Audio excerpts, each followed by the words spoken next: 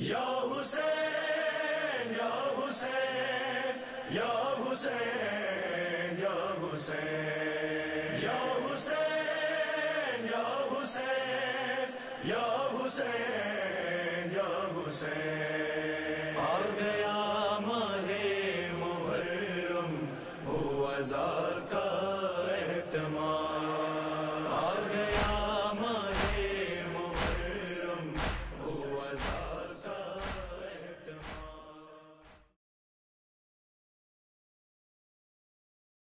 فتح ورأيت الناس يدخلون في دين الله أفواجا فسبح بحمد ربك واستغفره إنه كان توابا. صدق الله العلي العظيم. In the name of Allah, the Beneficent, Most Merciful.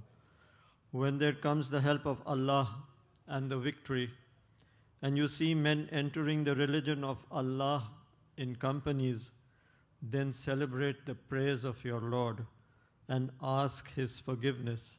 Surely He is oft returning to mercy. Sadaqallahu al-aliyyul azim wa ma alayna illa al-balaghul mubin. A'udhu billahi minash shaitanir rajim. Bismillahir rahmanir rahim.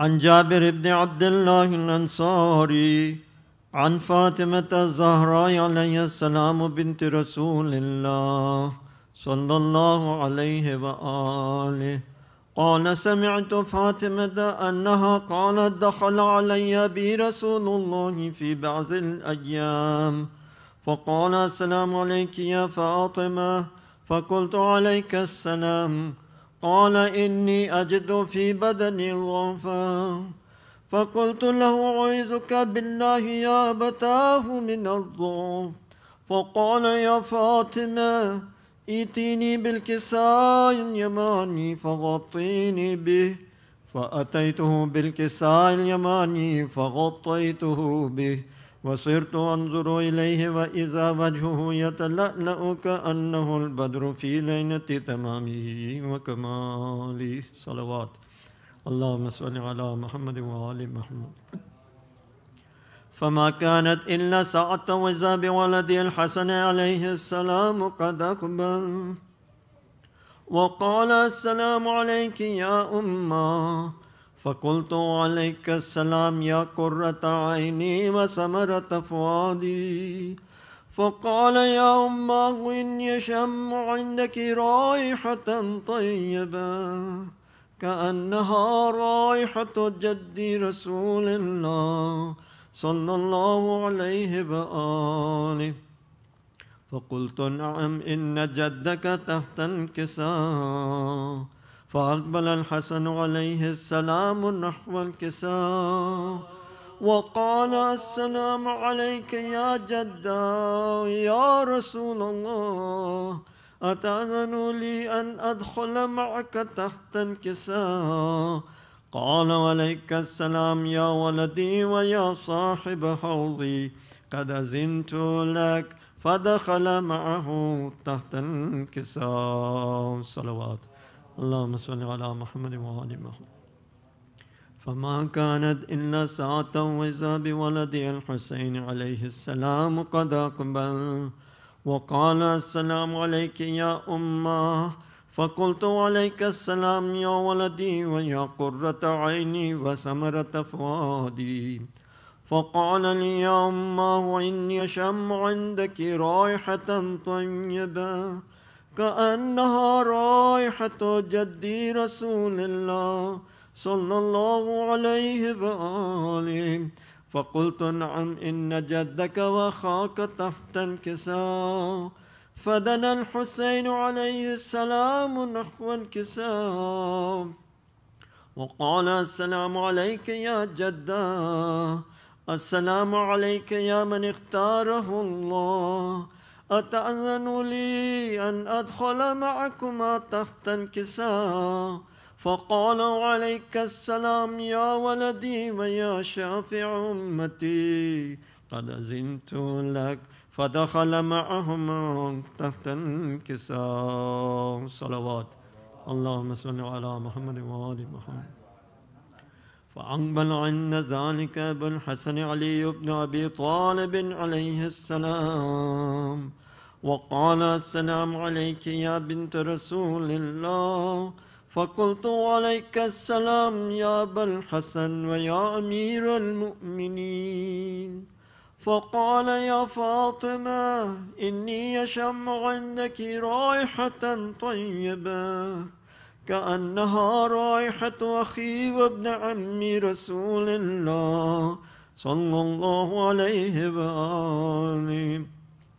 فقلت: نعم، ها هو مع ولديك تحت الكساء. فأقبل علي عليه السلام نحو الكساء وقال: السلام عليك يا رسول الله، أتأذن لي أن أكون معكم تحت الكساء؟ قال له: عليك السلام يا أخي ويا وصي وخليفتي وصاحب لوائي، قد أذنت لك. فدخل علي عليه السلام تحت الكساء. صلوات. اللهم صل على محمد وآل محمد. ثم أتيت نحو الكساء وقلت: السلام عليك يا أبتاه يا رسول الله، أتأذن لي أن أكون معكم تحت الكساء؟ قال: وعليك السلام يا بنتي ويا بضعتي، قد أذنت لك. فدخلت تحت الكساء. صلوات. اللهم صل على محمد وآل محمد. فلما اكتملنا جميعا تحت الكساء أخذ أبي رسول الله بطرف الكساء وأومأ بيده اليمنى إلى السماء وقال: اللهم إن هؤلاء أهل بيتي وخاصتي وحامتي، لحمهم لحمي ودمهم دمي، يؤلمني ما يؤلمهم ويحزنني ما يحزنهم. أنا حرب لمن حاربهم وسلم لمن سالمهم وعدو لمن عاداهم ومحب لمن أحبهم. إنهم مني وأنا منهم، فاجعل صلواتك وبركاتك ورحمتك وغفرانك ورضوانك علي وعليهم، وأذهب عنهم الرجس وطهرهم تطهيرا. اللهم صل على محمد وآل محمد. فقال الله عز وجل: يا ملائكتي ويا سكان سماواتي، إني ما خلقت سماء مبنية ولا أرضا مدحية ولا قمرا منيرا ولا شمسا مضيا ولا فلكا يدور ولا بحرا يجري ولا فلكا يسري إلا في محبة هؤلاء الخمسة الذين هم تحت الكساء. فقال الأمين جبرائيل: يا رب ومن تحت الكساء؟ فقال عز وجل: هم أهل بيت النبوة ومعدن الرسالة، هم فاطمة وأبوها وبعنها وبنوها. اللهم صل على محمد وآل محمد. فقال جبرائيل: يا رب أتأذن لي أن أهبط إلى الأرض ليكون معهم سادسا؟ فقال الله: نعم، قد أذنت لك. فهبط الأمين جبرائيل وقال: السلام عليك يا رسول الله. العلي الأعلى يقرأك السلام ويخصك بالتحية والإكرام ويقول لك: وعزتي وجلالي، إني ما خلقت سماء مبنية ولا أرضا مدحية ولا قمرا منيرا ولا شمسا مضيا ولا فلك يدور ولا بحر يجري ولا فلك يسري إلا لأجلكم ومحبتكم، وقد أذن لي أن أدخل معكم، فهل تأذن لي يا رسول الله؟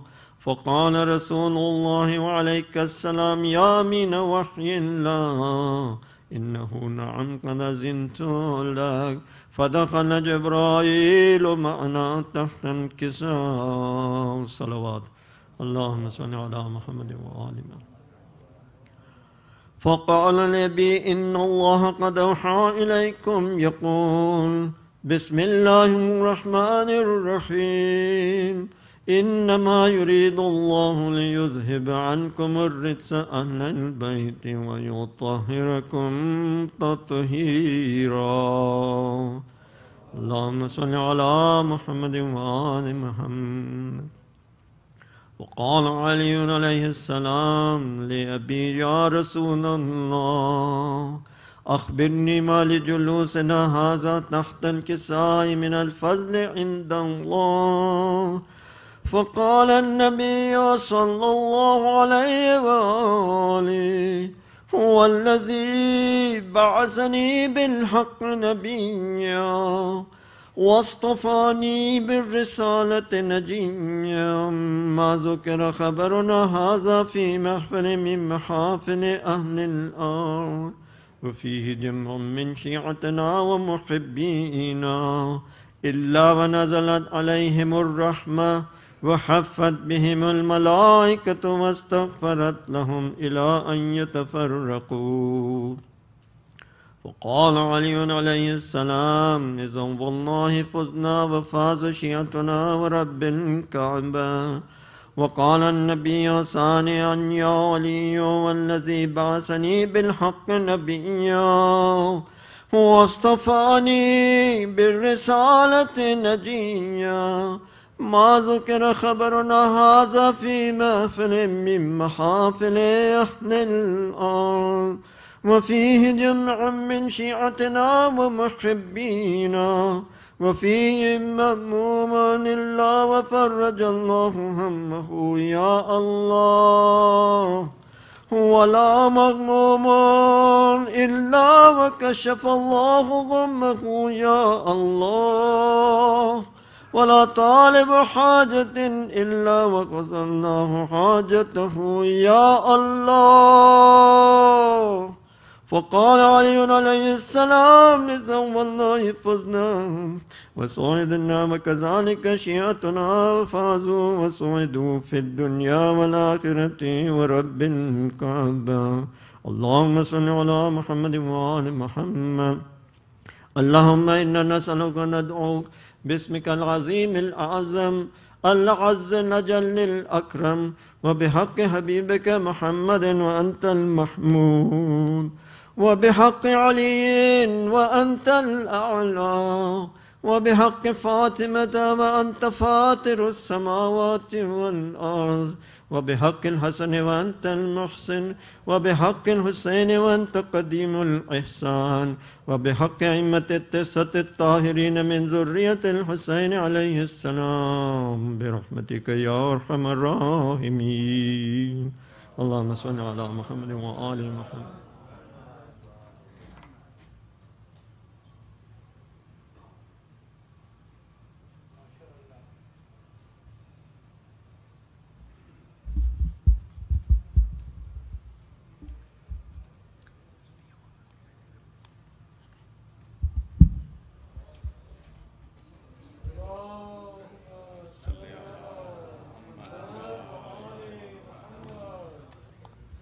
صلوات.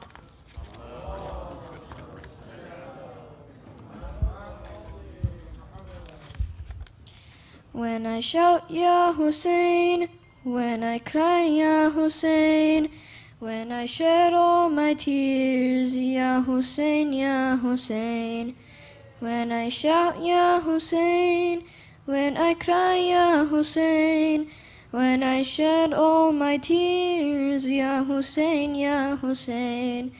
Every day Ashura, every land Karbala, Every word that we say, Ya Hussein, Ya Hussein. When I shout, Ya Hussein, when I cry, Ya Hussein, when I shed all my tears, Ya Hussein, Ya Hussein. When we lift up your flag, we remember your name. When the world all is one calls to you, O Hussein, we will stand by your side as we know you're our guide. We will stand by your side as we know you're our guide. In our hearts you remain, Ya Hussein, Ya Hussein. When I shout, Ya Hussein, when I cry, Ya Hussein, when I shed all my tears, Ya Hussein, Ya Hussein.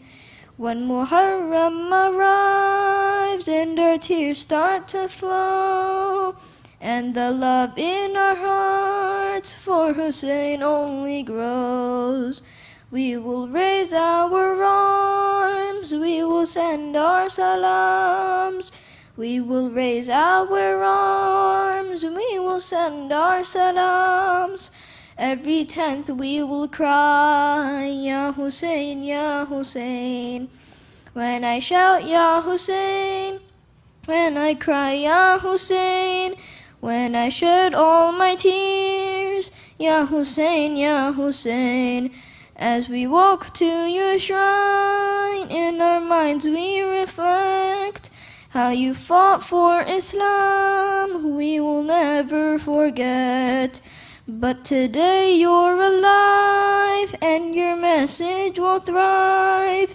But today you're alive and your message will thrive. Running through our veins, Ya Hussein, Ya Hussein. When I shout, Ya Hussein, when I cry, Ya Hussein, when I shed all my tears, Ya Hussein, Ya Hussein. They will never destroy, they will never erase all the love that we have for our Master Hussein. Every night, every day, every place, everywhere. Every night, every day, every place, everywhere. We will echo the cry of Labbaik, Ya Hussein.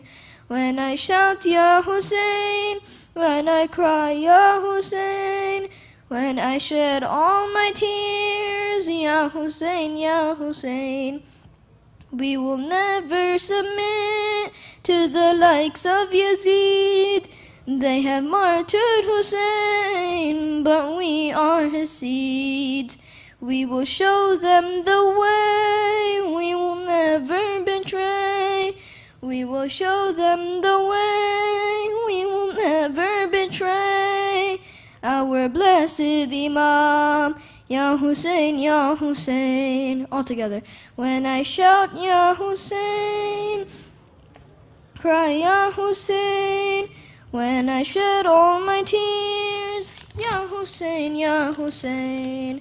So today we await the Imam of our time, who will bring peace on earth to the whole of mankind. Al-Ajal Ya Imam, Ya Imam-e-Zaman. Al-Ajal Ya Imam, Ya Imam-e-Zaman.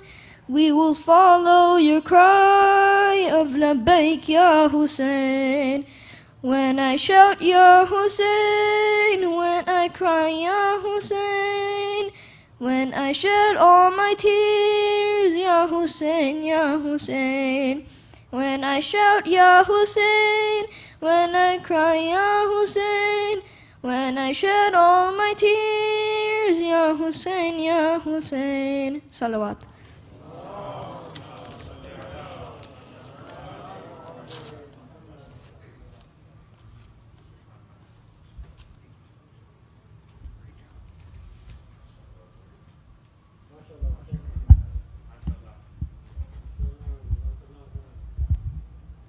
Salawat.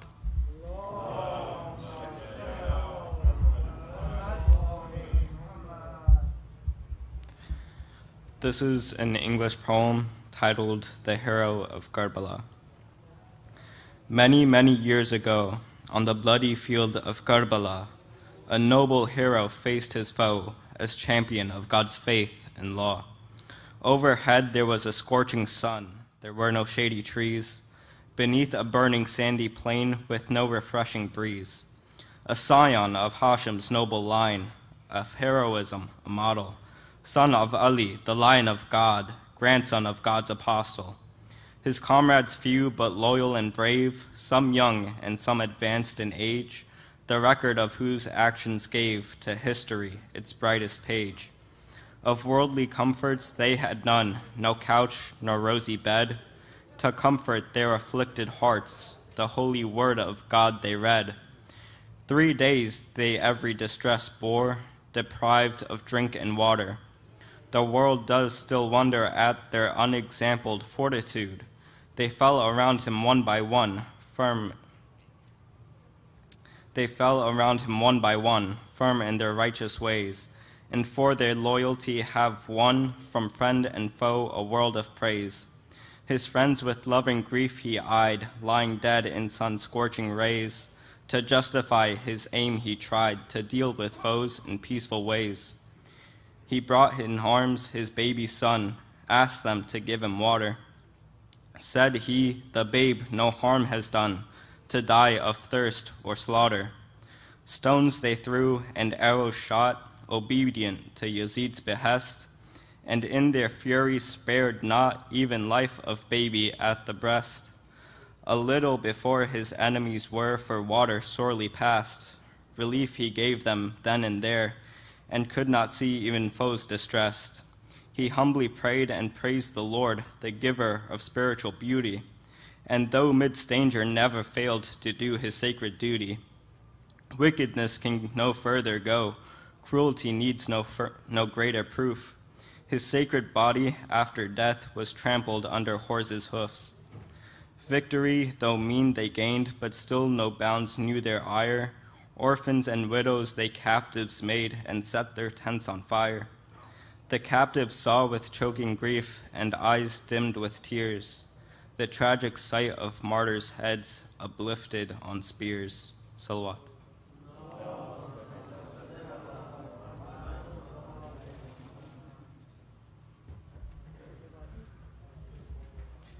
There is a second English poem titled The Choice, and it is a lesson that we can all learn from Hazrat Hur. When I hear his story, it makes me think. When I'm drowning in sins, feeling I'm going to sink, I remember how he turned a new leaf. All you need is strength and also belief. When at school I have a choice between making friends happy or sad, it gives me hope when I hear how he was torn between good and bad.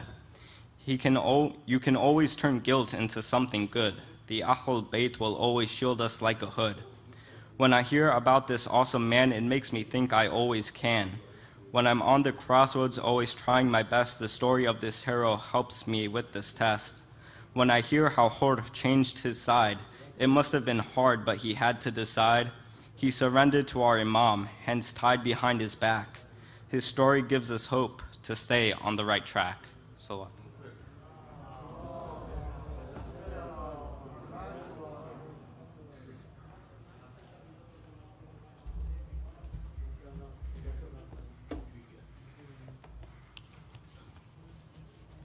Salawat.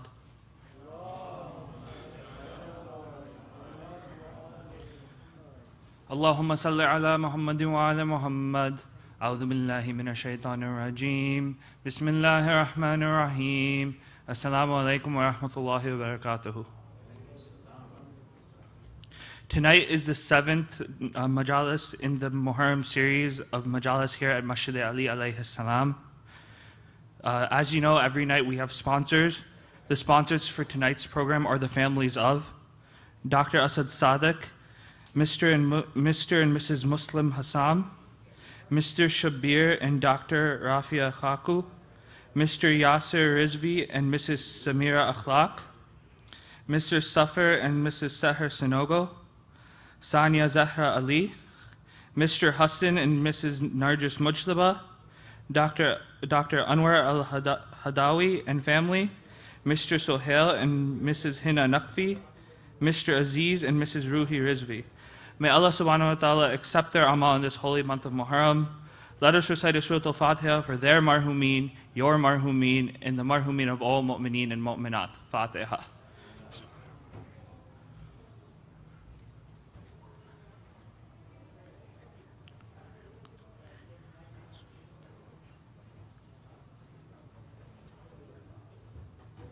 Allahumma salli ala Muhammad wa ali Muhammad.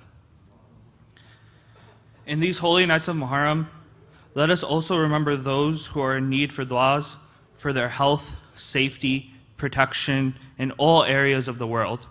Let us specifically keep those in mind who are commemorating Muharram in areas that are difficult or dangerous to do so. May Allah subhanahu wa ta'ala grant them protection. Let us recite verse 62 of Surah Al-Naml together 5 times. Bismillahir Rahmanir Rahim. Amman yujibul mudtarra idha da'ahu wa yakshifus su'. Amman yujibul mudtarra idha da'ahu wa yakshifus su'. Amman yujibul mudtarra idha da'ahu wa yakshifus su'.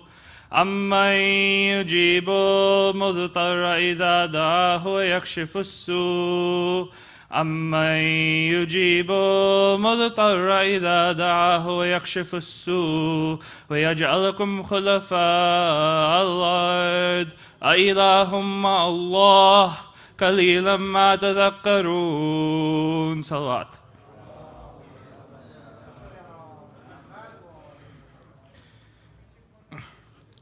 As you're already familiar, every night's majlis is sponsored.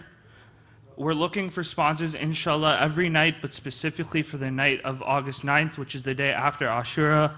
If you're interested in sponsoring, you can speak with Dr. Azim Hussain, Brother Shariar Heather, or myself. It's a very easy process.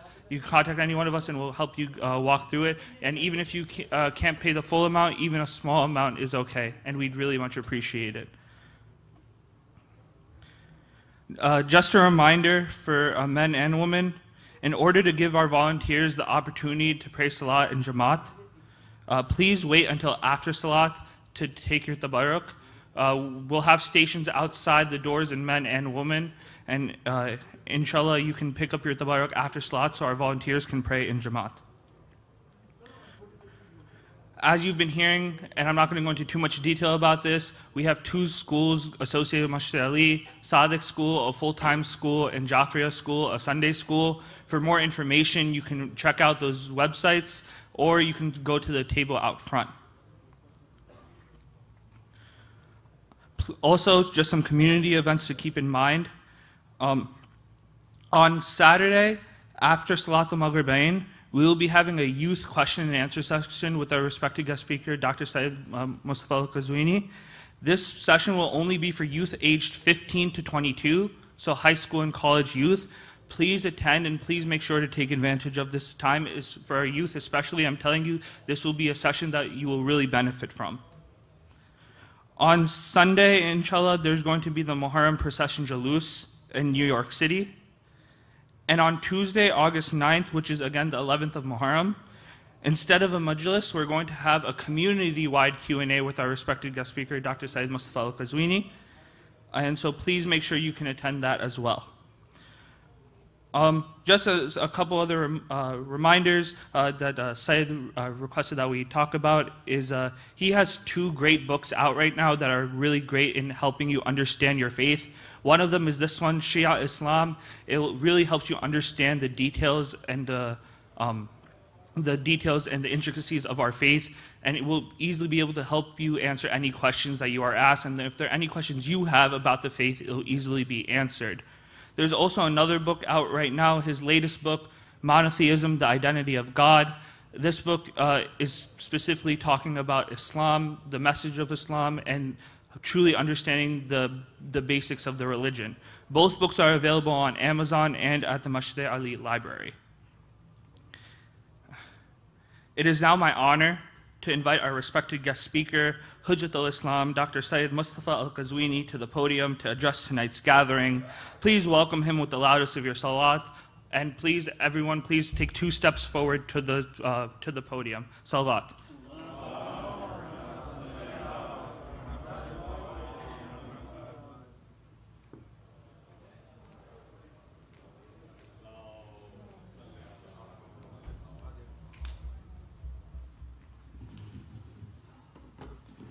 السلام عليكم جميعا ورحمة الله وبركاته.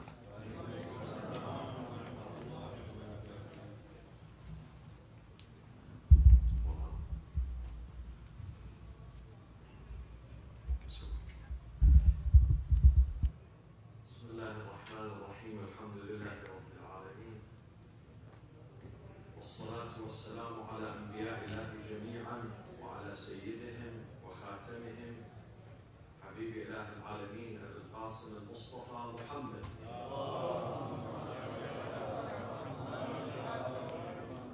وعلى أهل بيته الطيبين الطاهرين المعصومين الذين أذهب الله عنهم الرجس وطهرهم تطهيرا.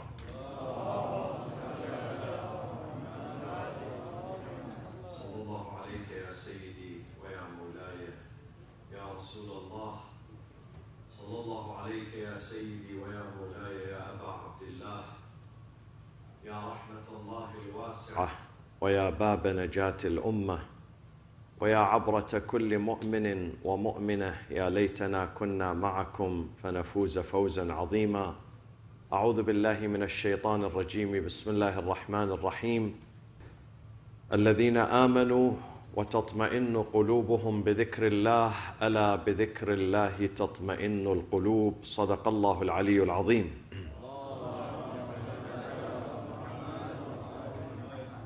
There is a worldwide movement to promote atheism and agnosticism among the young generation. Many people ask, old, young, where is God in my life? Why I do not feel the presence of God in my life?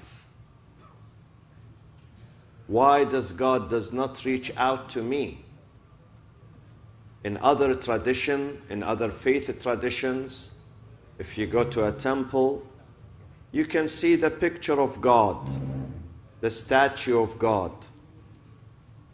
In some traditions, they physically touch their deities, their lords. Why we don't see our God? Why I don't feel Him in my life?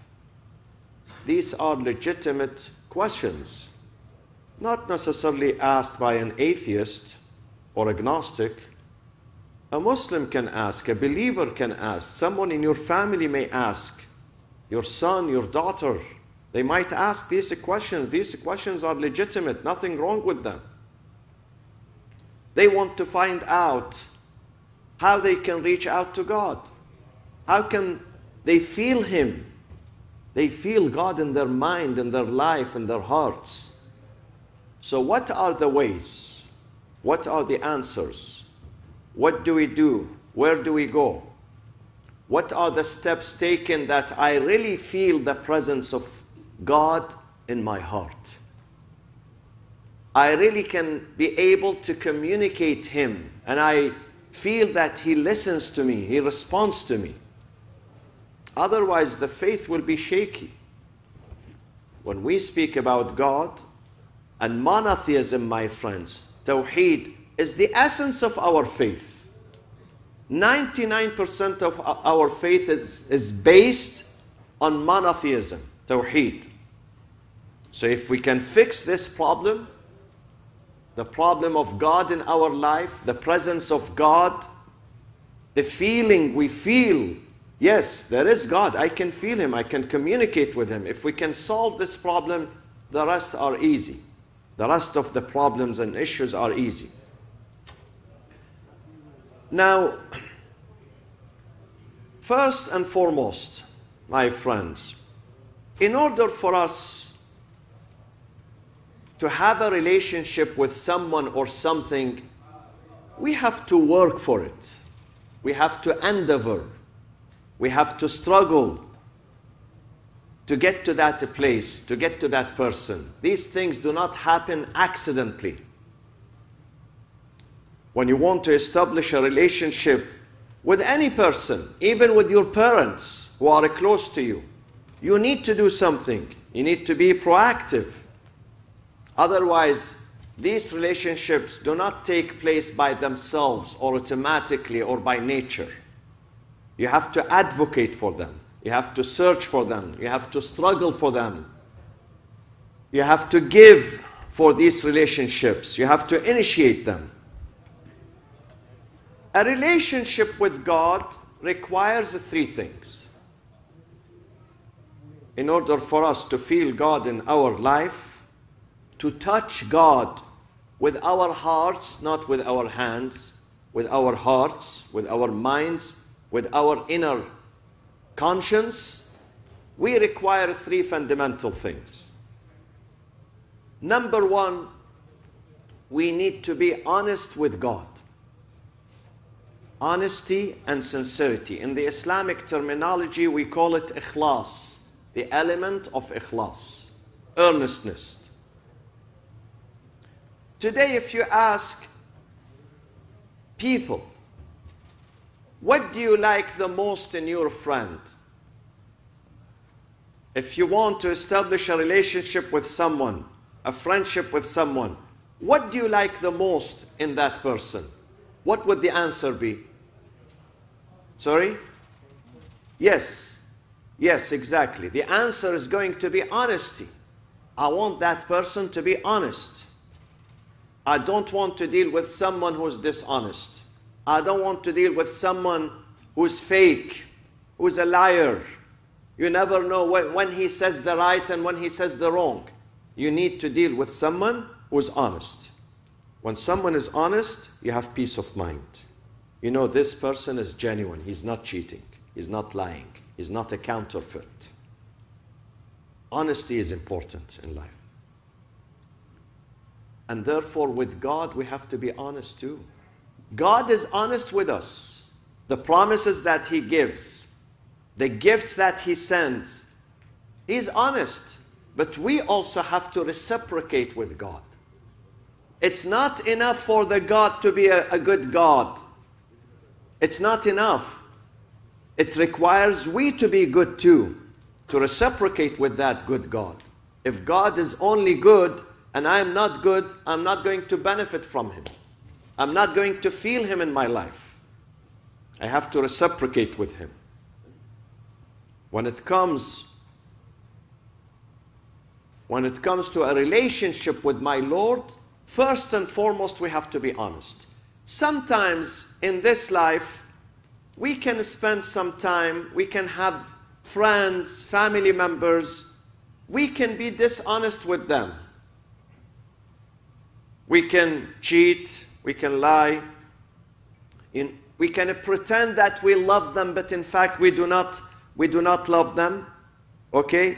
But when it comes to God, God is different. Sometimes we can get away with a relationship, a human relationship. Some people live as a husband and wife for many years, but one of them is dishonest. He's not telling his partner or her partner the truth. And they can get away with it. But later on, they will be discovered. Imam Ali alayhi salam says you cannot cheat. He says you cannot cheat for a long time. You cannot mislead or trick or deceive people for a long time. You can. You may do for a short period of time, but not for a long period of time. Because it will appear on your tongue, on your face, on your gesture, on your movement. It will appear. People would realize. At the end, they will realize that this person is not honest. It takes some time. But with God, we cannot trick God. We cannot deceive God. God knows about us. God says, "Huwa a'lamu bikum." He knows you the best. Nobody knows us better than God. هو أعلم بكم إذ أنشأكم من الأرض. He created you from this earth. وأنتم أجنة. You are fetuses in your mother's wombs. Before you came into this life, God knows everything about you. He knows you best. God says, يَعْلَمُ خَائِنَةَ الْأَعْيُنِ وَمَا تُخْفِي الصُّدُورِ. Whatever the heart conceals, you cannot read my heart, neither I can read your heart. We can't read each other's hearts, but God does. This is His job. وَمَا تُخْفِي الصُّدُورِ. Whatever we conceal in our inner conscience, inner heart, He can read. يَعْلَمُ. He knows exactly what goes in your mind. He knows exactly about your intentions. With God, you cannot cheat. The other verse in the Quran says, وَلَقَدْ خَلَقْنَا الْإِنسَانَ وَنَعْلَمُ مَا تُوَسْوِسُ بِهِ نَفْسُهُ وَنَحْنُ أَقْرَبُ إِلَيْهِ مِنْ حَبْلِ الْوَرِيدِ. It is us who created man. It is us who know what his soul whispers to him. تُوَسْوِسُ بِهِ نَفْسُهُ. And verily we are closer to him than his jugular vein. So with God we have to be honest. When we speak with God, when you pray, when you have a conversation with God, if you want to feel His presence in your life, number one condition, you have to be honest with God. My friends, all these events throughout the year, religious events, such as the month of Ramadan, the nights of Qadr, destiny, the night of Mid-Sha'ban, these holy nights of Muharram, Thursday night, which is tonight, all these holy nights, even when you go to Hajj, the day of Arafat in Hajj, when you stand in the desert of Arafat in Hajj, all are intended for one thing,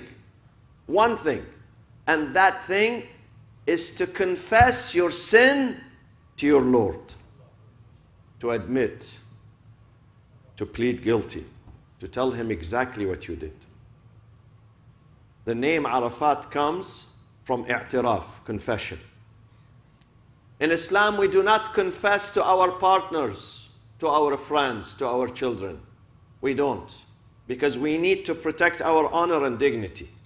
We do not confess to a Maulana or Sheikh or Sayyid or a priest or monk or rabbi.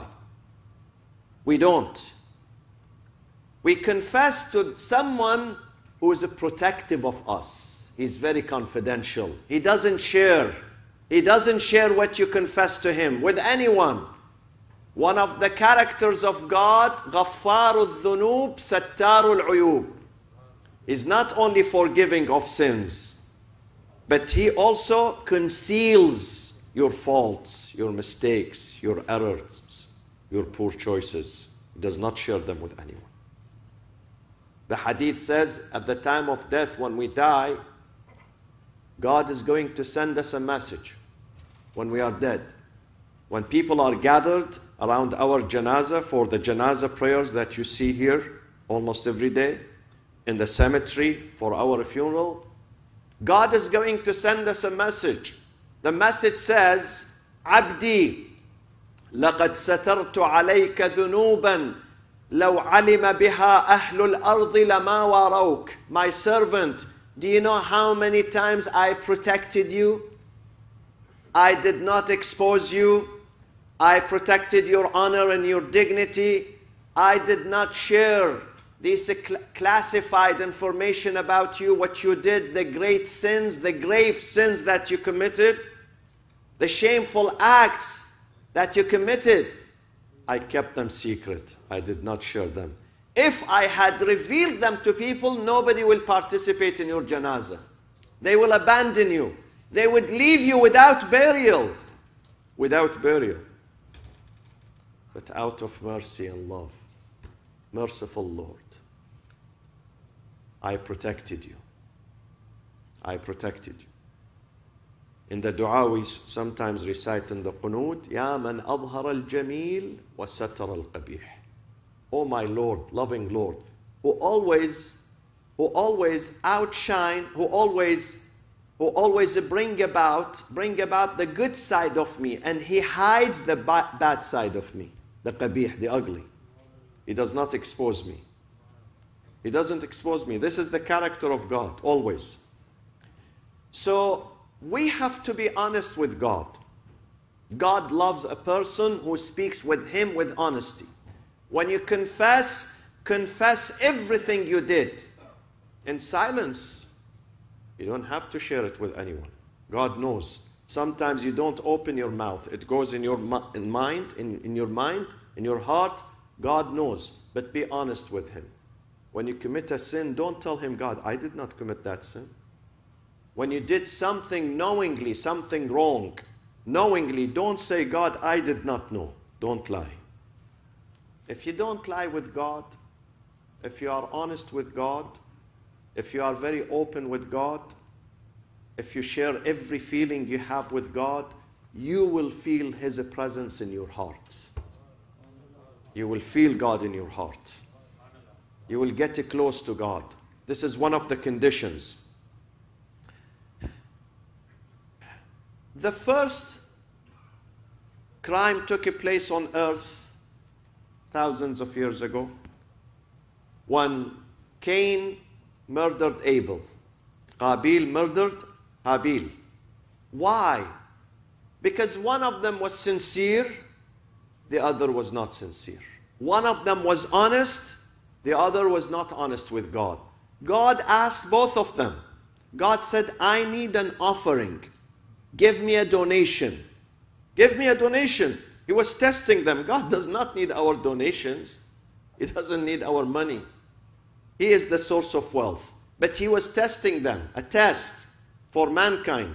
Give me an offering. Habil went to the best of his products and he presented it to God.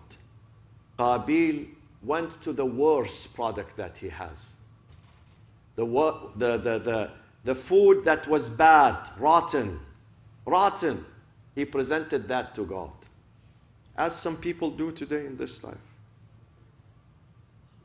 Some people, when they give to an Islamic cause, they don't give what is good. Something old, shabby, out of order, broken. This is exactly what Qabil did. He was not honest with God, thinking that God does not distinguish, does not understand.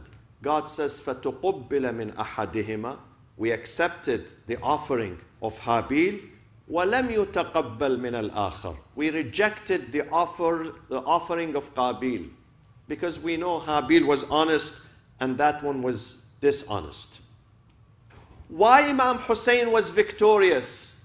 There are many revolutions throughout the history of mankind and history of Islam. Why this revolution, specifically the day of Ashura, the revolution of Imam Hussein alayhi salam, is being celebrated every year? Why? Because Imam Hussein was honest with God. That is the secret. He had ikhlas, earnestness, dedication. Imam Hussein told his followers in the beginning, I'm not going to Kufa to assume leadership. I'm not aspiring to be a caliph, a leader. I am going to the land of Karbala to give my life and my blood. فَمَنْ قَبَلَنِي بِقَبُولٍ حَسَنٍ. Whoever wants to join, God is welcoming him. There is no ministry, there is no leadership, there is no post, there is no... If you want martyrdom, this is the path of martyrdom. He was very open, very transparent, very honest with his followers from day one. He never cheated. Usually politicians, when they run for elections, they give promises. They are very generous in their promises. Very generous. They turn America, Europe into a garden of paradise, but only during the election season. Once they are in the office, it's the old business again. Nothing is changing. They give false promises. Why? Because they want to get to the seat. Their goal is to get to the seat. They don't care about people. Ahlul Bayt and Imam Hussein alayhi salam is different. Imam Hussein was showing them the truth. He's the embodiment of sincerity and honesty. He would not cheat. He would not give false promises. He had ikhlas. When you have ikhlas, you feel every step of his way, he had ikhlas. He was sincere. Every step of the way, until the moment of martyrdom. One of our scholars, my friends, wrote a book. The book is called Manazil al-Akhirah. This book has been translated to many languages. I think to Urdu, to Farsi, to English. The Stages of Akhirah. Very interesting book. Very important book. What we're going to experience after death. There is another world, very vague, very ambiguous, we're going to experience. He writes it down in his book. These are the stations after the moment of death. This is the path we're going to go through. This is the procedure. This is what we're going to see. This is what we're going to hear. Manazil al-Akhirah, very interesting book. That book was being read by a Maulana, an Imam of a mosque, between the Dhuhr and Asr prayers.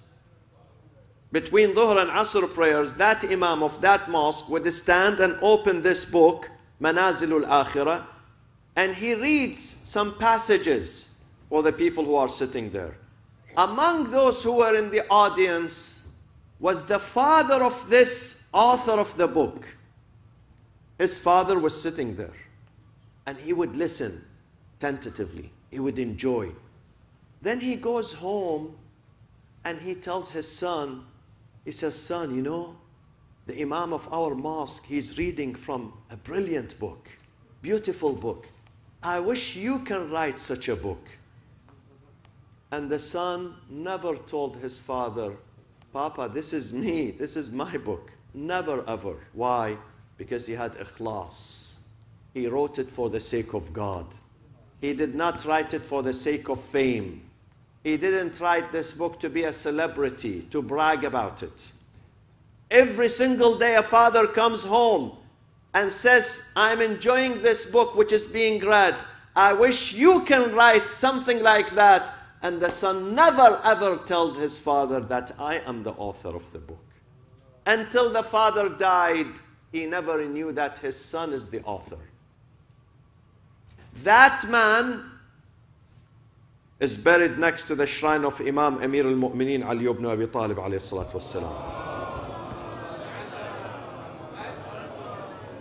That man's name is Shaykh Abbas al-Qummi, someone who compiled the book of Mafatih al-Jinan, book of supplication. There are hundreds of books of supplications are written, but Mafatih al-Jinan is the bestseller. The bestseller. It's in every house, every mu'min house, every believing house, they have a copy of that book. Because he was humble, but God raised his ranks. God made him popular. God made him a celebrity. This is because of ikhlas. So when your relationship with your Lord based on honesty, you don't lie with God, you tell him everything, whether you did good or bad. Even if you commit a shameful act, come to him in the middle of the night, share it with your Lord. Say, God, I'm a human being. God, I was overcome with my weakness. I am weak. But I promise you, I would not do such and such and such. Speak about it in details. Be honest with God. Be open with God. God loves your honesty. This is how you feel his presence. So this is number one, ikhlas. The element of ikhlas. The more you have ikhlas and earnestness in your life, the closer you get to God. Friends, I've been here among you for 5 or 6 nights. I made good friendships with many of you. Not because we do business. We don't have any business together. But because I see in many of you the element of ikhlas and sincerity. And I fall in love with sincerity. I don't ask about people's career, profession, even names. I don't know many names. I do not know their names. But what I know about them, they have ikhlas. I fall in love with that quality of ikhlas. This is how we feel the presence of God. The more ikhlas you have, the more you feel Him in your life. This is number one. Number two, the second element of trust. Trust is the cornerstone of every relationship in this life. Likewise, it is the cornerstone of our relationship with the divine, with God. You know, on our $1 bill in America, what do you read? In God we trust. But I wonder how many people mean it really. You know, they just write it on the dollar bill. Do they really mean it? In God they trust? I don't know. I hope so. Trust is important in every relationship, whether it is marriage, whether it is business, whether it is a friendship, whether you are traveling with someone, working with someone, you have to build the trust. Sometimes people do not sign documents, no signatures, no contracts, no papers. They give their words, and their words are more powerful than their signatures and their contracts. They don't back up. When they give their word, his signature is what? Is his character. Is his character. When he promises something, when he says, I'm going to do this, I'm going to stand there, I'm going to be there. They say one of the prophets of God made an appointment with someone in his community that we're going to meet tomorrow under this tree at, after sunrise. The prophet went there after sunrise, waiting for that guy to show up. The guy was busy. He forgot. He forgot his appointment with the prophet. The prophet did not come back home. His wife came to him. Why are you standing here? He said, but I have an appointment. She said, where's the appointment? What time is it? He said, after sunrise. She said, now it's sunset. He said, still, maybe that person would remember and come.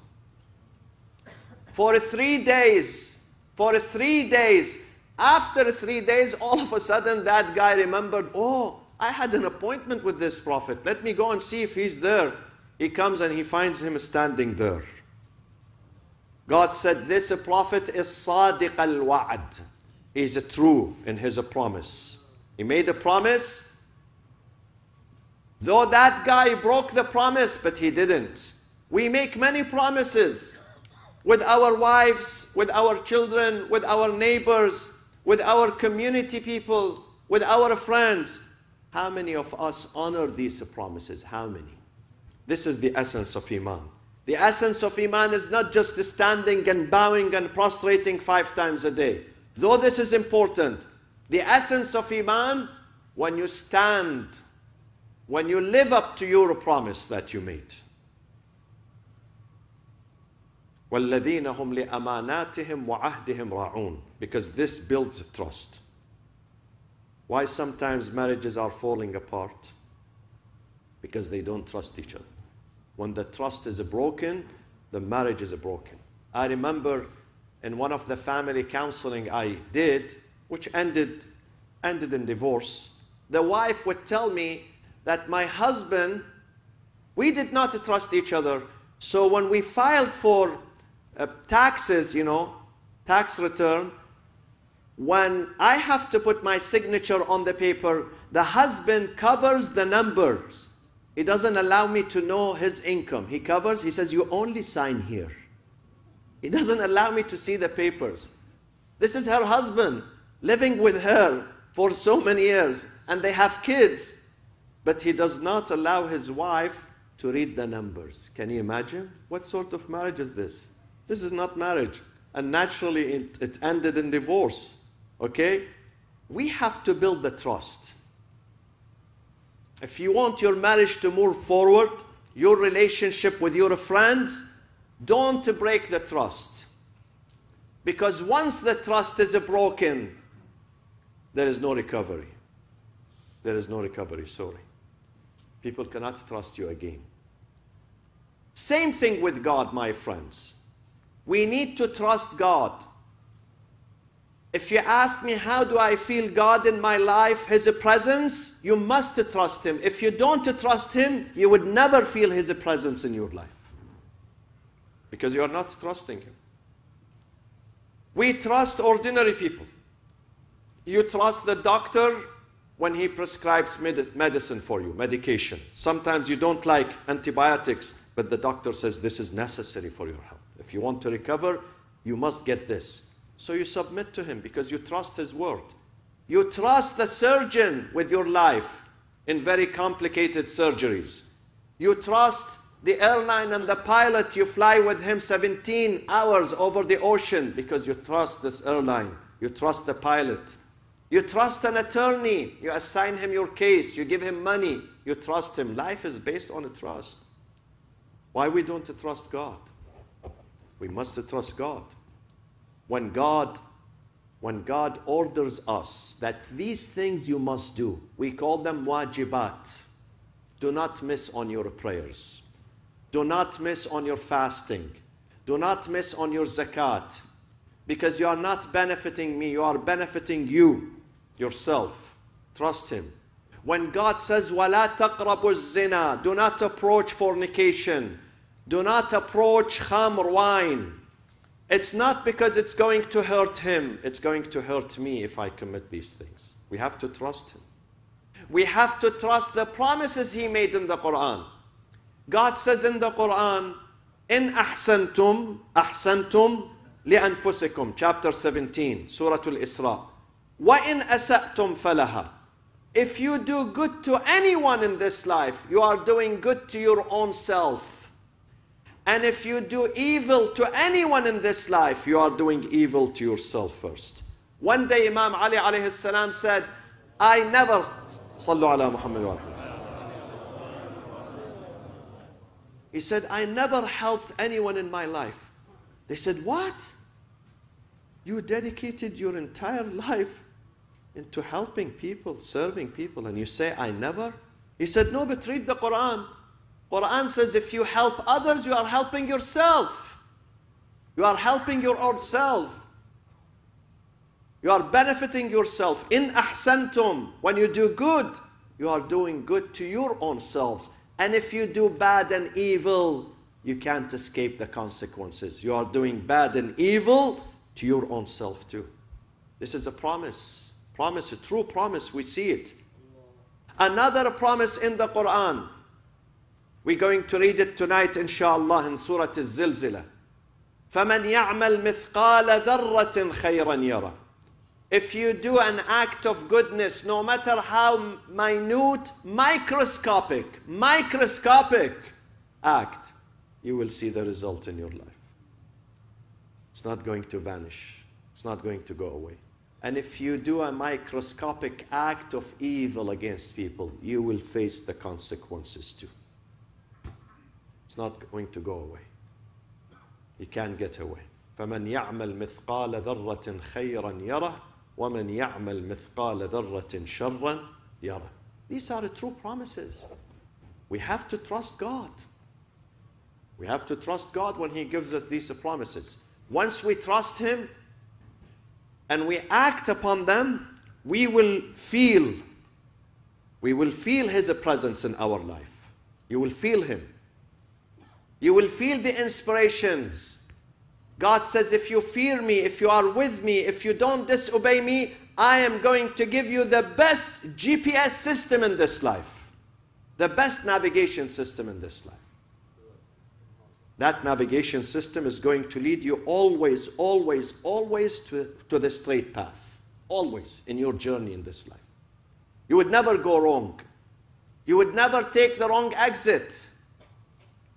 In tattaqullah, this is a verse in the Quran. This is a true promise. يَجْعَلْ لَكُمْ فُرْقَانًا. God is going to provide you with Furqan. Furqan is GPS, navigation system.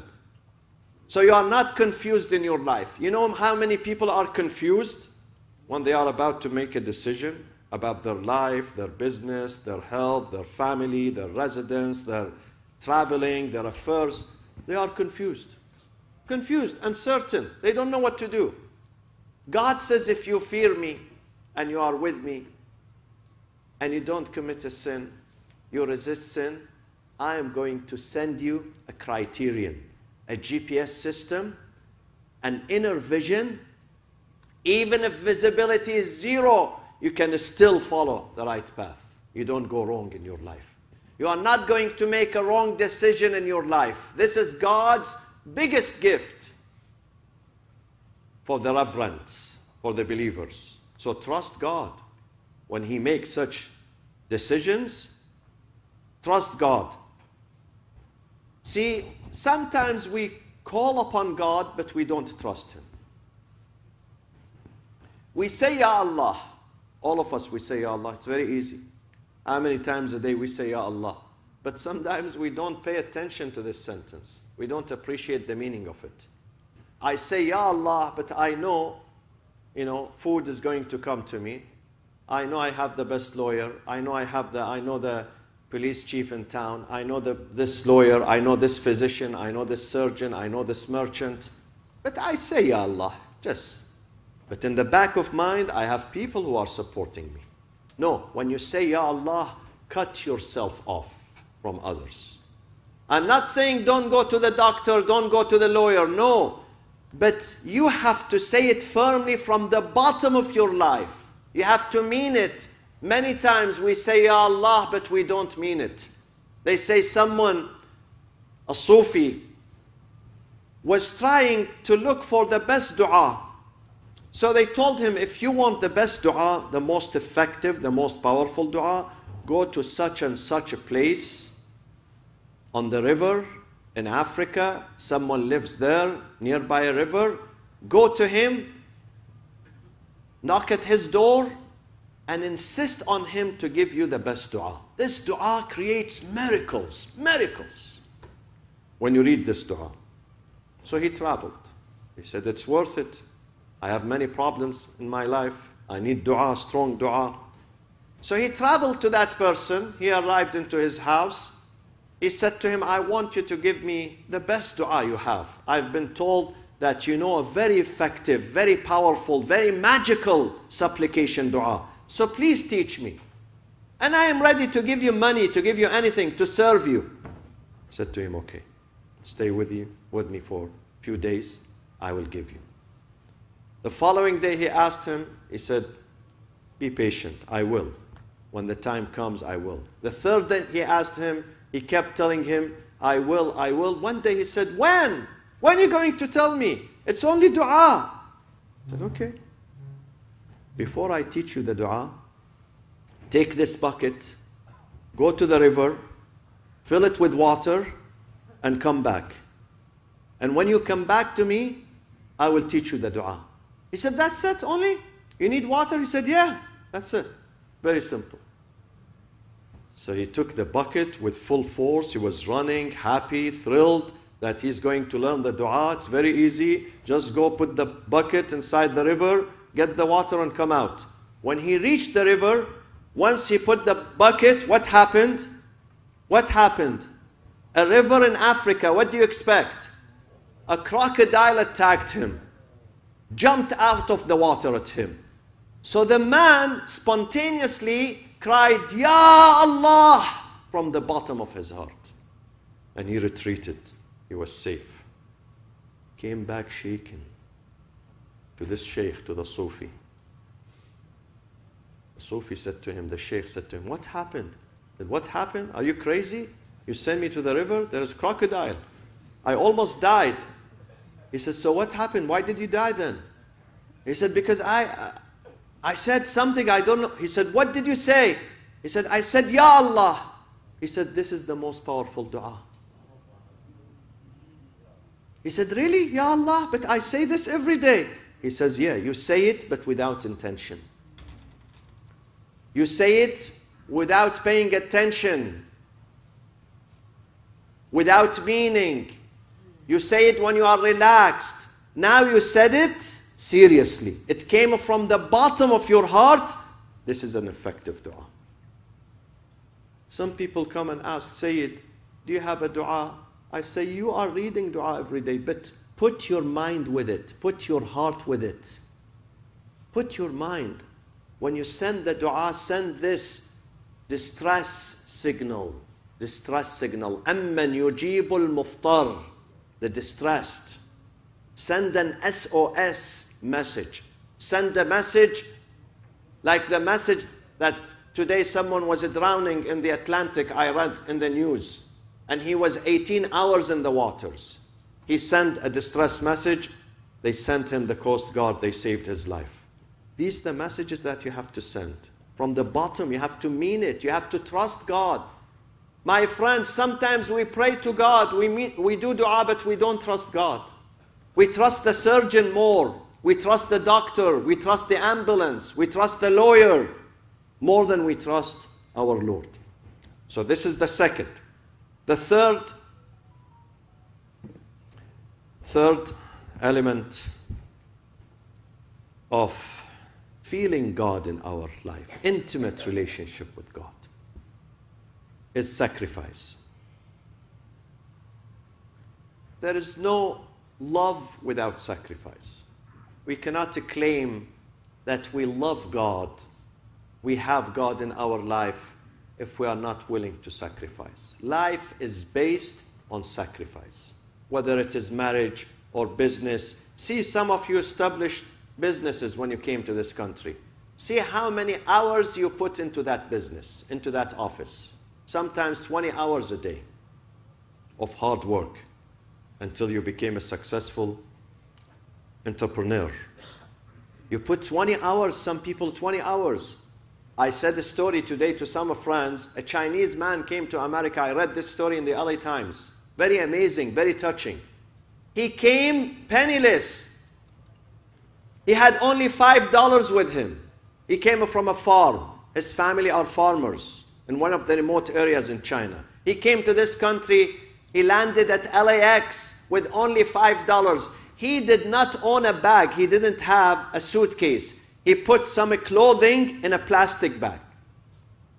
When he disembarked from the airplane, plastic bag. And he worked in a bakery. He could not afford to pay rent. He slept in the same bakery. But he worked hard. He worked very hard. And he puts his trust in God. And he works hard. Today, my friends, after a few years, his business is worth $1 billion. Check out his story. The name of his business is AA Meat Product. AA Meat Product. $1 billion. He came with $5. Why? Because God says, I promise those who work hard, even if they are not religious, even if they do not believe in me, I will give them the opportunity because they are hardworking and sincere. This is a verse in chapter 17. God says, even those who do not believe in me, because they have sincerity and hardworking, I will make them successful in this life. كُلًّا نُمِدُّ هؤلاء وهؤلاء من عطاء ربك وما كان عطاء ربك محظورا. Both groups, we supply them from the treasures of God, from the blessings of God. The believers and the non-believers. And the non-believers too. And God would never withdraw his help from his mankind. In this life, he will give them. In the hereafter, it's a different story. Different story. He has to have faith in God in the hereafter in order for him to succeed. But in this life, any person can be successful. God will give him as long as that person is sacrificing his life, his time. Therefore,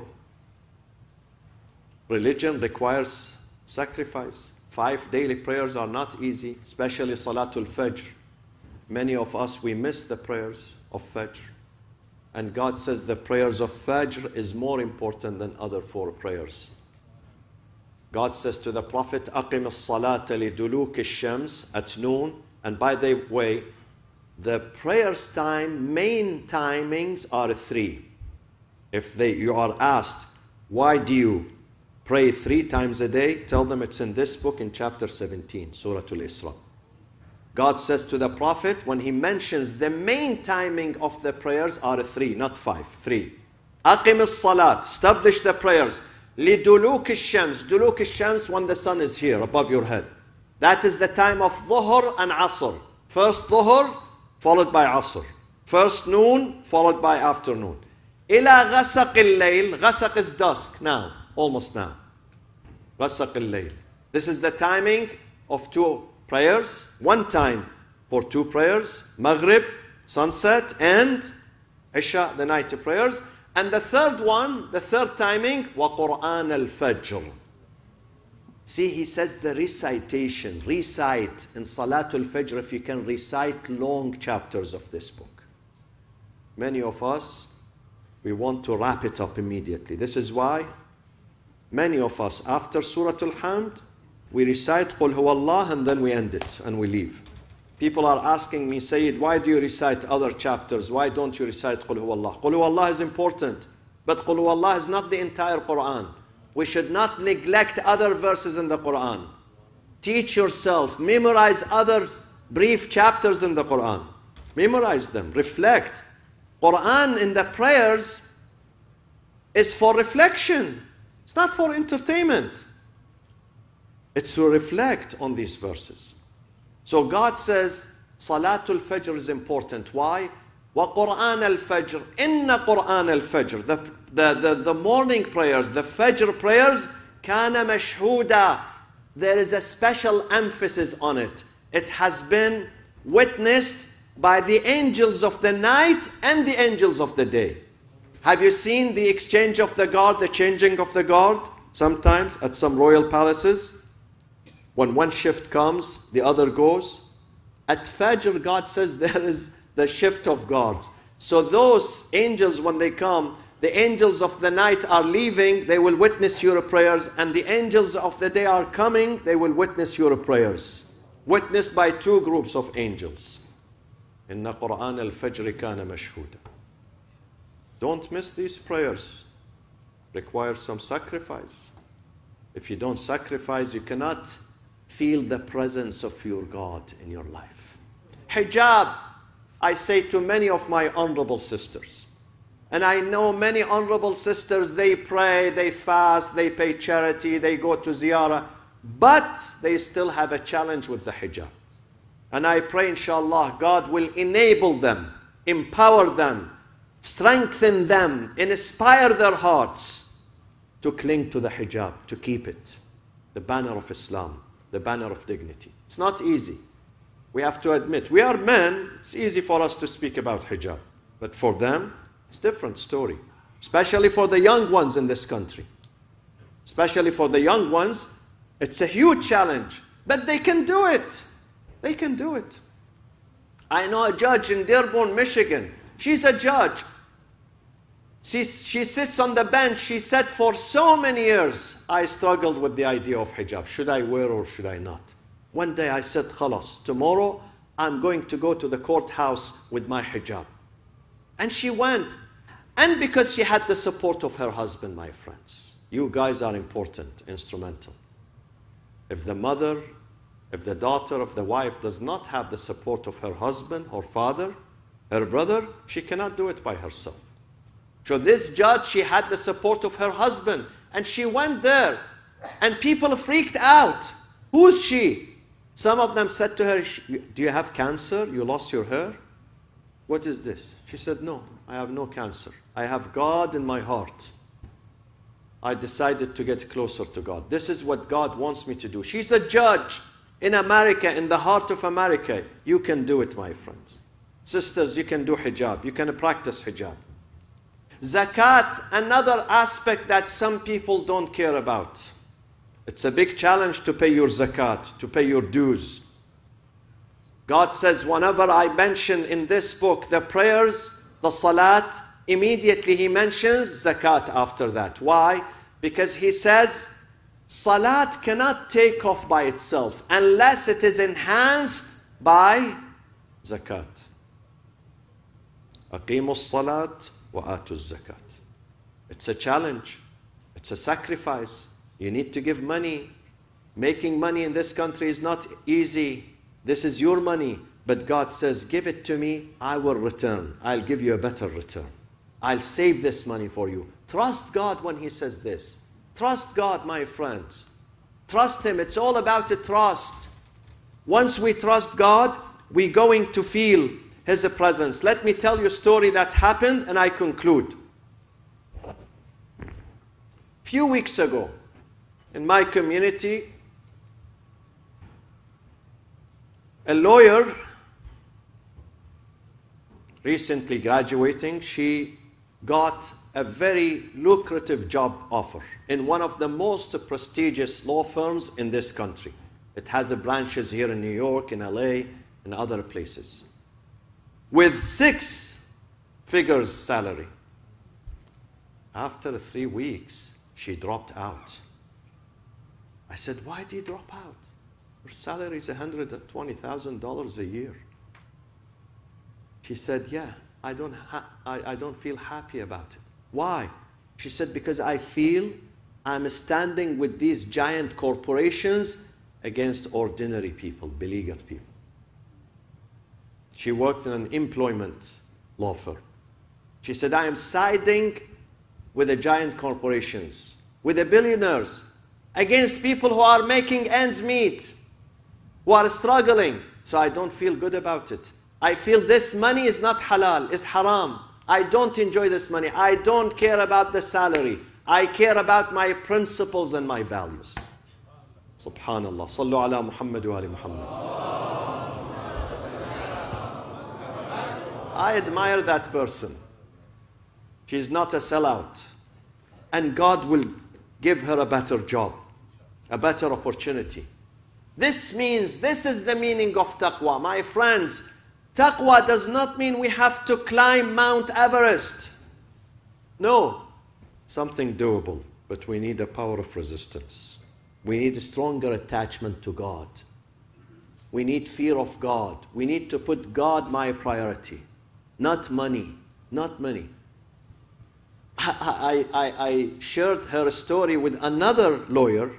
She said, subhanallah, I had the same feeling in the beginning of my career, but when I saw the checks coming, I didn't care. See? Taqwa is important, my friends. Not anyone can live up to it. And it doesn't happen overnight. One of the things that going to deepen your taqwa is when you keep your heart, your stomach away from haram. When I say haram, there are 2 things that are haram. Number 1, haram food, haram meat, haram drink. Alcohol is forbidden. Non-zabiha is forbidden. No matter how delicious, how good it smells. Stay away from it. You have to have a power of resistance. God says in His book, Surah Al-An'am, twice, not only one time, twice. وَلَا تَأْكُلُوا مِمَّا لَمْ يُذْكَرِ اسْمُ اللَّهِ عَلَيْهِ. Stay away from the meat where the name of God is not being rehearsed upon it during slaughtering, not during eating, during slaughtering. Stay away. He says twice. This is one type of haram. The other type is when the money is haram. The money where you purchase the food and the drink with it, it's not lawful. It's not lawful. It does not come from a lawful source. Lawful source. This is against haram. Because you contaminate your heart. The Prophet says if one bite of haram goes into your stomach, one bite of haram, it will intercept the dua. It would not let your prayers and your dua to go up. Don't you read in the dua every single time when you pray, Allahumma inni a'udhu bika min nafsin la tashba' wa min qalbin la yakhsha' wa min ilmin la yanfa' wa min salatin la turfa' wa min du'a'in la yusma'. I seek refuge in you from our prayers. I did the prayers 4 rak'ah, ruku', sujood, with wudu. It's not going up, not even to the ceiling of Masjid-e-Ali, let alone the heaven. Doesn't go up. Why? Because the heart is contaminated. The heart is contaminated. وَمِن دُعَاءٍ لَا يُسْمَعْ. I pray, I scream, I cry. God is not listening. Why? The heart is not clean. It's contaminated with sin. Especially with eating the haram. Eating haram is so dangerous, so detrimental. Keep your family away from it. These are the 3 things where we get closer to God. Ashab al-Hussein, his companions, among them al-Qasim ibn al-Hasan alayhi salatu wassalam. You know, Qasim was 13 or 14. And His uncle Imam Hussein alayhi salam asks him the night of Ashura. He's testing him. He's saying to him, Bunayya Qasim, my sweetie Qasim, كيف الموت عندك? How do you feel about death? He's testing him. The answer came. He didn't say, I'm nervous, my uncle, I'm really nervous, I'm worried. I'm worried about the battlefield. I've never been in a battlefield. This is my first time. He never said that. He said, Ammah, my honorable uncle. في نصرتك, والله, by the Lord, في نصرتك أحلى من العسل. In your support, in your defense, in defending my faith, my Quran, my religion, my principles, death to me is sweeter than honey. Sweeter than honey. These are the principles of Ashura.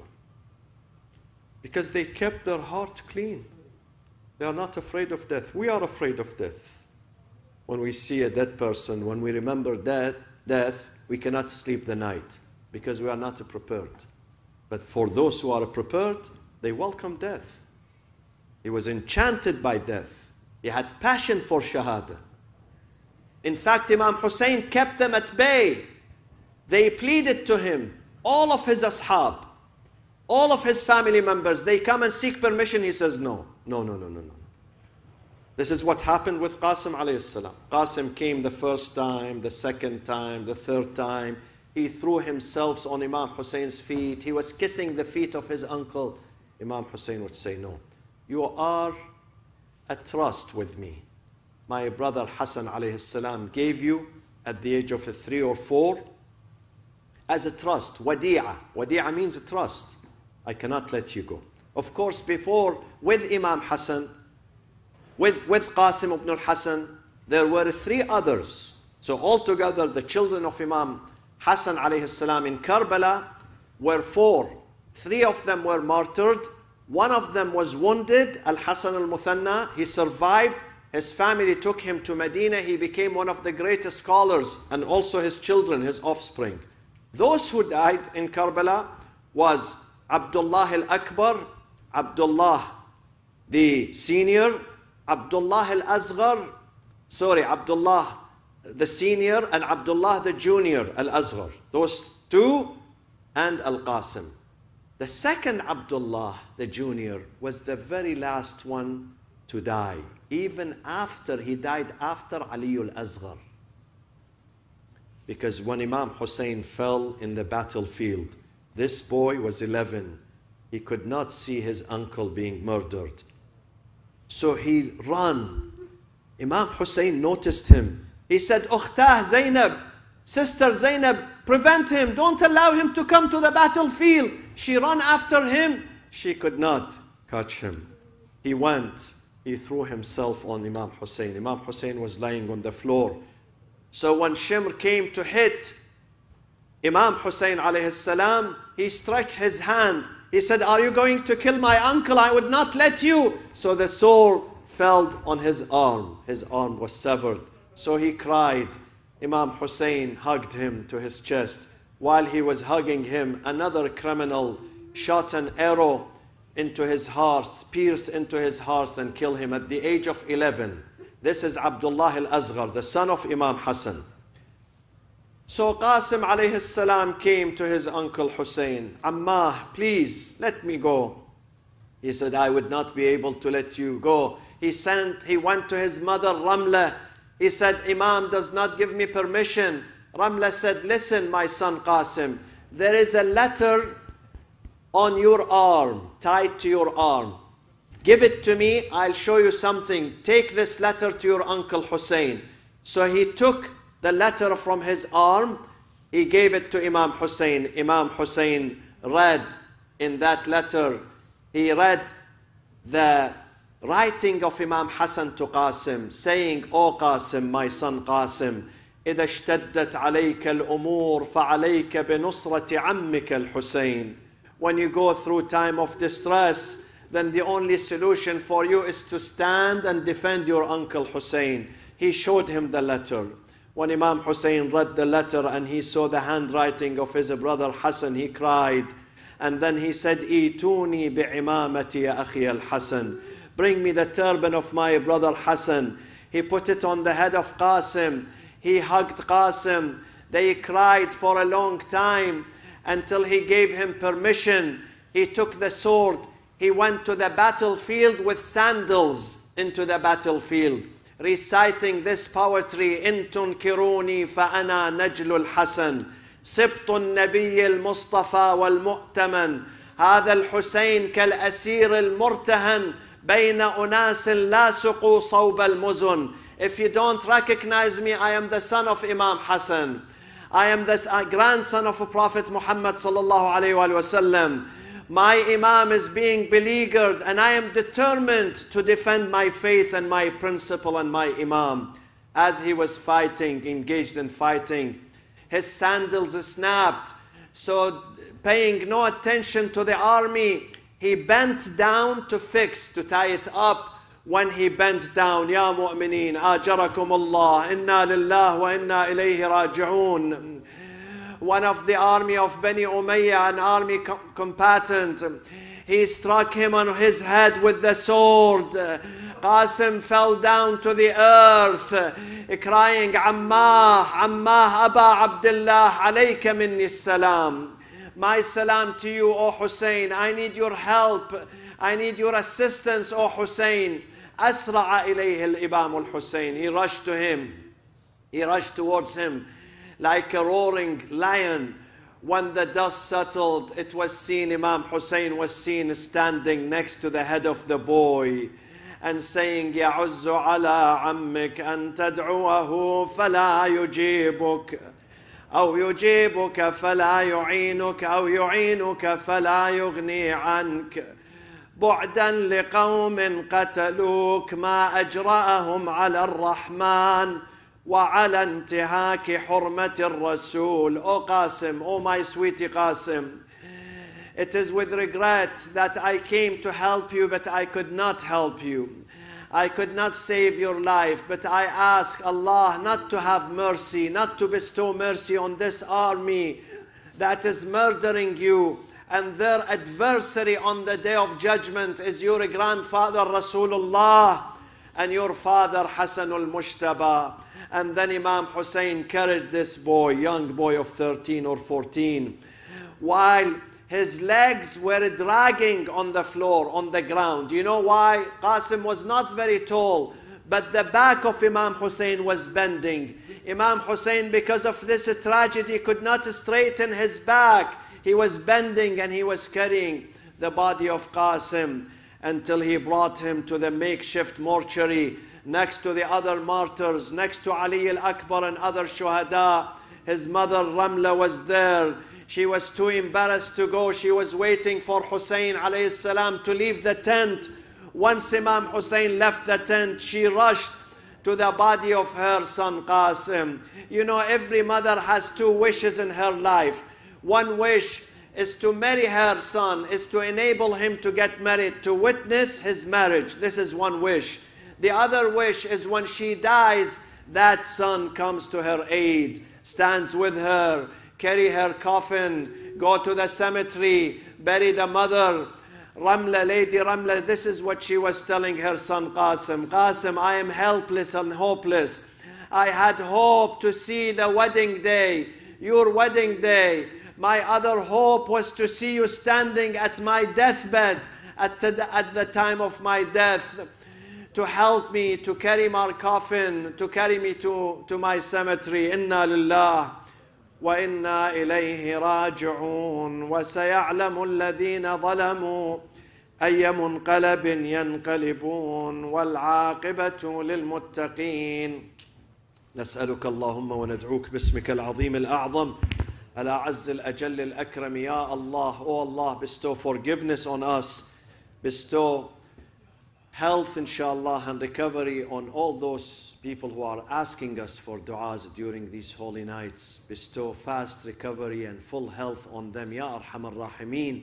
Remove this disease, this affliction from mankind, and hasten the return of our master and our leader Al-Imam Al-Hujjat ibn Al-Hasan Al-Mahdi Al-Muntadhar. For the soul of mu'mineen and mu'minat, ثواب الفاتحة مع الصلاة على محمد وآل محمد.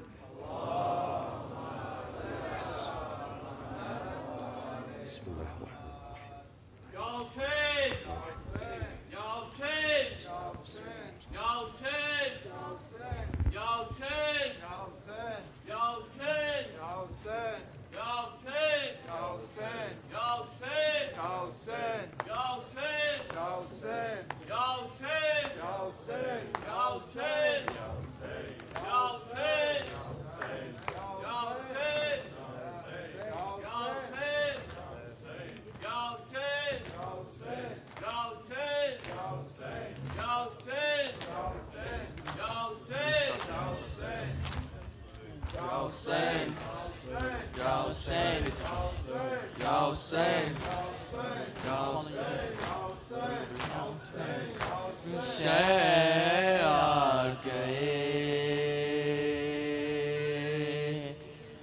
مشق آ گئی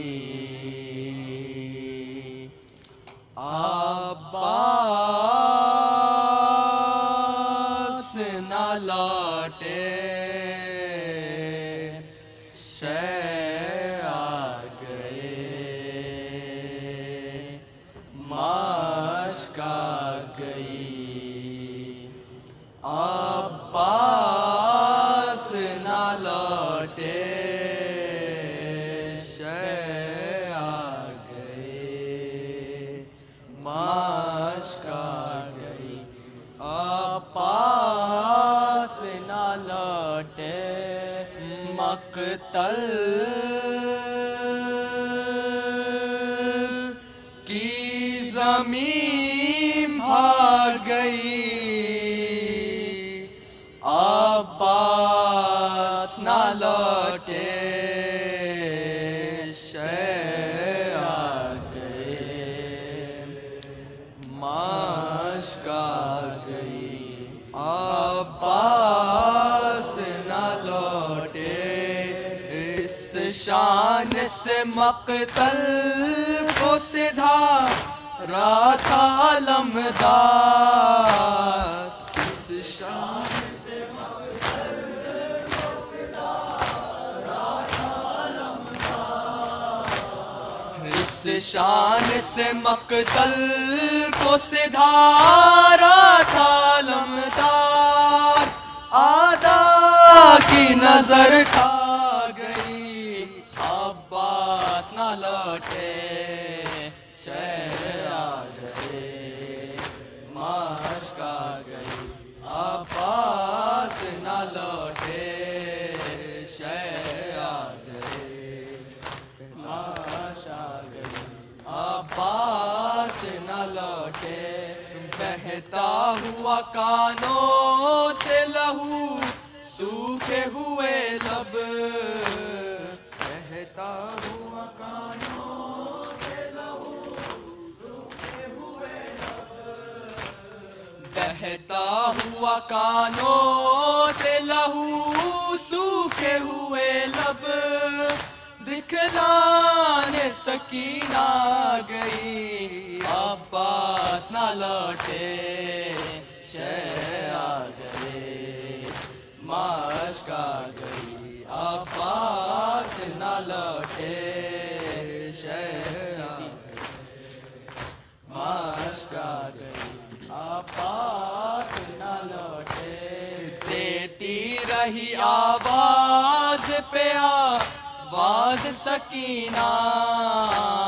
دیتی رہی آواز پہ آواز سکینہ دیتی رہی آواز پہ آواز سکینہ آخر کو قضا کھا گئی عباس نہ لوٹے شے آ گئے مشق آ گئی عباس نہ لوٹے شے آ گئے مشق آ گئی عباس نہ لوٹے خیموں میں لگی آگ تو ہم منہ کو بلانے خیموں میں لگی آگ تو منہ کو بلانے خیموں میں لگی آگ تو ہم منہ کو بلانے معصوم سکینہ گئی عباس نہ لوٹے شے آ گئے مشق آ گئی عباس نہ لوٹے شے آ گئے مشق آ گئی عباس نہ لوٹے جب تیر چلا بہ گیا سب مشق سے پانی جب تیر چلا بہ گیا سب مشق سے پانی جب تیر چلا بہ گیا سب مشق سے پانی شرما گئی عباس نہ لوٹے شہر آ گئے مشق آ گئی عباس نہ لوٹے شہر آ گئے مشق آ گئی عباس نہ لوٹے رونے کے لیے لاش عائشہ بیر پیرن میں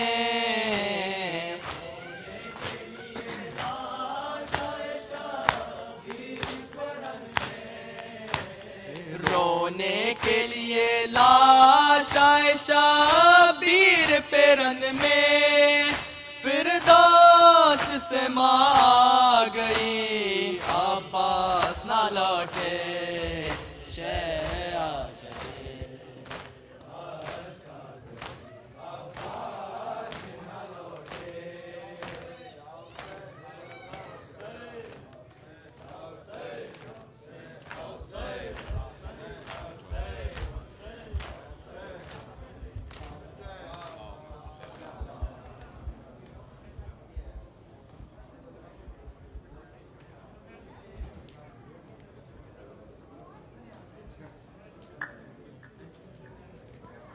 Can I have your attention, please? Will the owner of a blue Hyundai, New Jersey license plate E98NRH, kindly move your vehicle, your block?